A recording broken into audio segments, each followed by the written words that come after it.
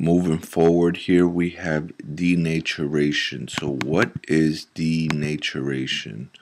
Denaturation is a protein begins to deform and loses shape due to strong interactions within its environment. So these polypeptide chains begin to unravel or unfold here. Temperatures might cause denaturation. High body temperature might affect the sequence of amino acids in the polypeptide chain to unravel, unfold. Another example would probably be interactions of chemicals, various chemical treatments. All right. So denaturation is when these polypeptide chains begin to unravel and unfold.